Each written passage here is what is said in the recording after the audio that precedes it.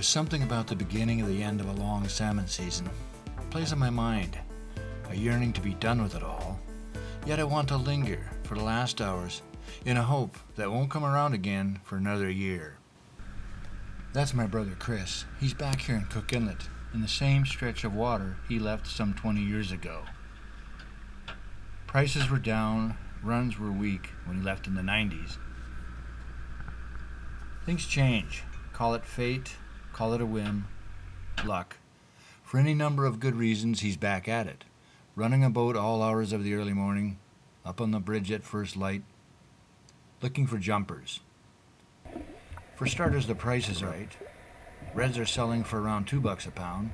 Silvers are up over $1. As for the run, well, the 4 million that Fisherman were supposed to harvest didn't exactly materialize. But that's fishing.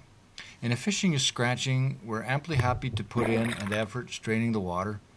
In a few days, he'll haul the boat up on high tide and store it in dry dock, and that'll be that. There we go.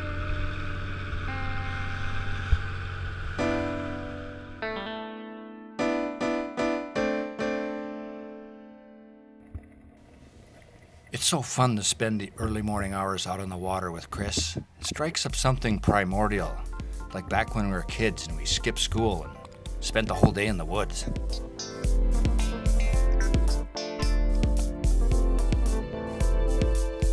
The guy on the left is Matthew Stillman, Chris's deckhand.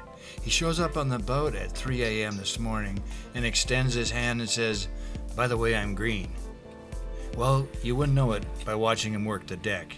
He's got the moves, he knows the knots, and he knows what to do and when. He loves this, and with nearly a full season under his belt, he's looking for another boat right after Chris hauls out. Chris would hire him back in a minute.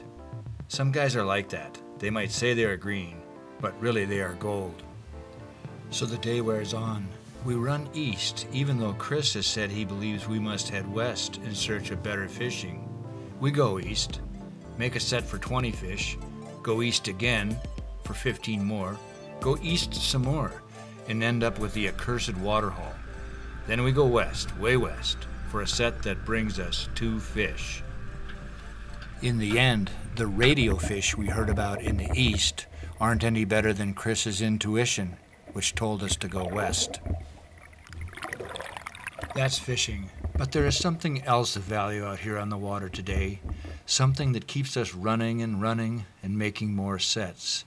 Somehow it makes sense inside of our heads, but it grows indecipherable when we open our mouths and try to talk about it. With 23 minutes left of the season, we pull the net for the last time. The buoy comes in over the roller. Chris sets the autopilot for Homer over the horizon to the northeast. We clean up the decks, a sure sign that it's over, but only for another year.